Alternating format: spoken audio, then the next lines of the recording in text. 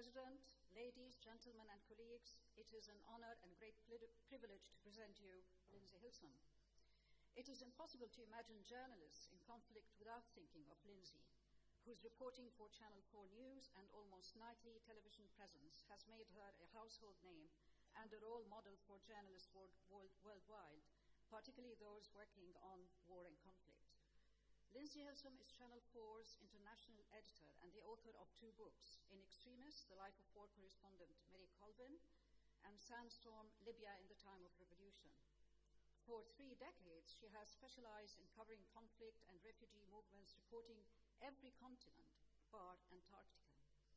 This year, she has reported on the political and humanitarian crisis in Venezuela, the demise of the Islamic State's caliphate in Syria, human rights abuse in Zimbabwe, and from the front line of the abortion wars in the United States. Lindsey is the recipient of several international awards, including the Royal Television Society Journalist of the Year, the Charles Wheeler Award, and the James Cameron Award, as well as the Patrons Medal from the Royal Geographical Society and the Mungo Park Medal from the Royal Scottish Geographical Society. She was rather surprised to get any award for geography since, despite having spent a lifetime traveling, she has no sense of direction, and I'm quoting her. Not me. She is capable of getting lost on a very short journey, for example, from the Channel 4 News studio on Gray's Inn Road to SOAS, a journey of less than a mile. She has, however, made it today.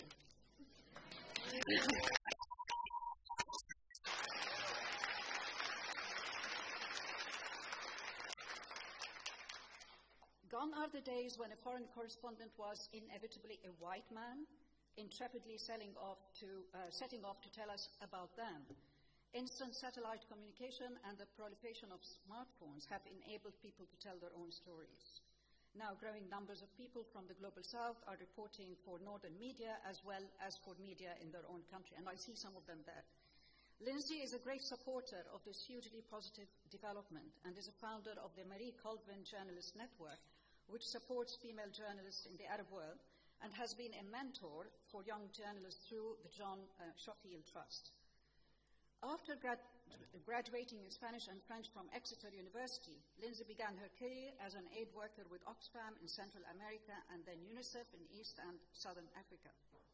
From 1986 to 1989, she was a stringer for the BBC and The Guardian based in Kenya. In 1994, she was the only English-speaking foreign correspondent in Rwanda when the genocide started.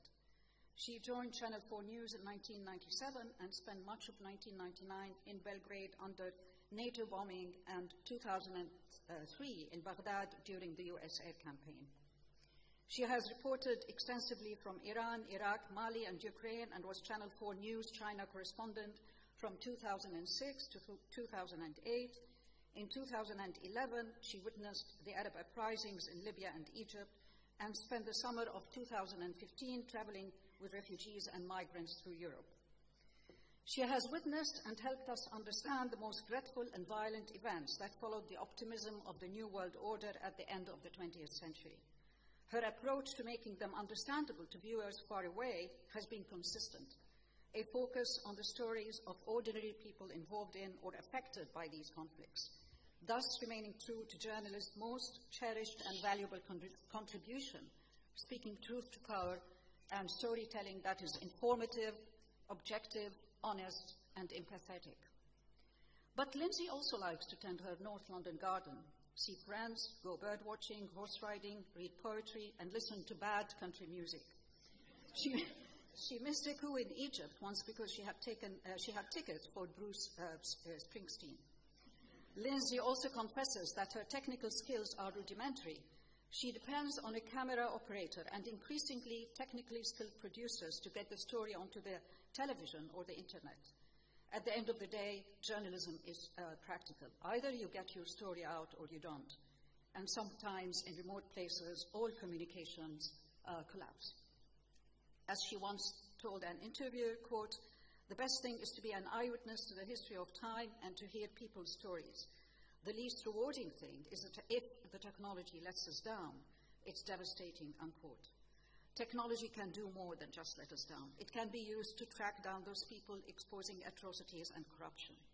Hundreds of journalists have been killed, imprisoned, or simply disappeared in conflict zones in the 21st century. The most prominent in recent times is, of course, Lindsey's friend and colleague Marie Colvin, killed in an artillery attack in Syria in 2012, and we know of Jamal Khashoggi and others. Lindsey's biography was an attempt to ensure that Marie was remembered, not just for her tragic death, but also for her extraordinary life. In writing this tribute, I try to think what sums her contribution to journalism. There are many, and time does not allow me to speak at length. But I found this quote, which resonated with my own very short experience as a war correspondent in the Middle East. Addressing young female reporters, she said, and I quote, "Be confident and do not let boys trample all over you. I think it's an advantage to be a woman. You may fail or screw up, but pick yourself up and keep going. You may occasionally come across people who are disparaging or discriminate because you are a woman. They can sod off. You just have to keep going. You have to do things on the same terms," unquote. Madam President, it is my privilege now to present to you Lindsey Hilsum for the award of an Honorary Fellowship of the School and to invite her to address this assembly. Thank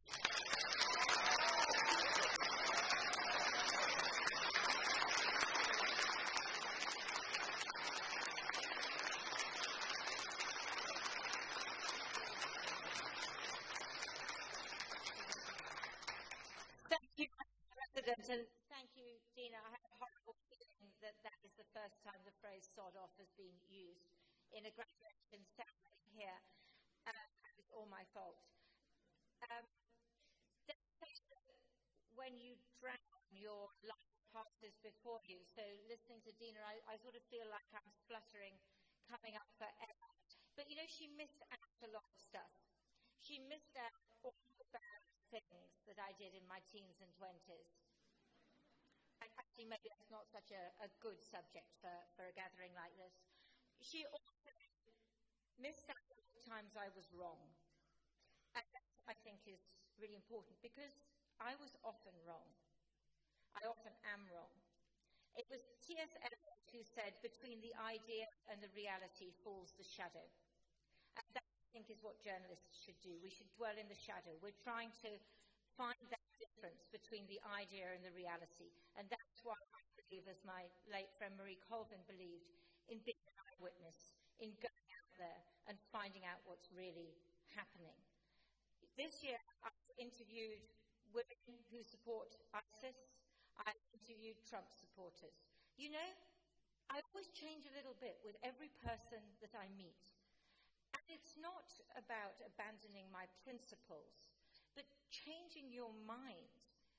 That is so underestimated in today's world. And yet I believe that the whole point of being a journalist is to let people change you just a little.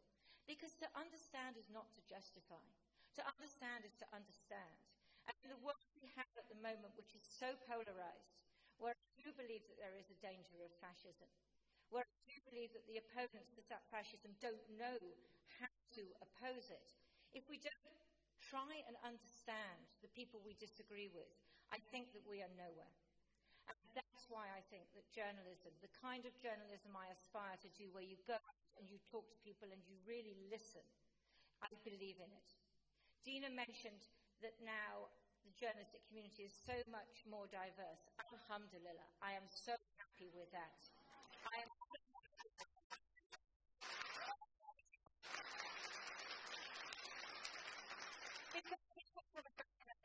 Yes, we learn how to understand, how to change, but we need people of all different backgrounds.